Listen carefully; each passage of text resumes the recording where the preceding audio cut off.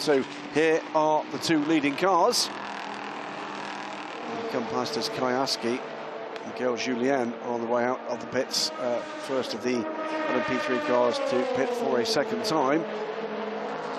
Where's Kubica going to pull this manoeuvre off then? He's got a wonderful run through Eau Rouge. Onto the Camel Straight they go, and certainly defending initially is Philippe Bubergrand, and he puts the car in the middle of the road. Is it going to be around the outside from the Polish driver? That is absolutely terrific from Robert Kubica to take the race lead. He kept the car totally within the confines of the circuit, and back to the front goes AO by TF.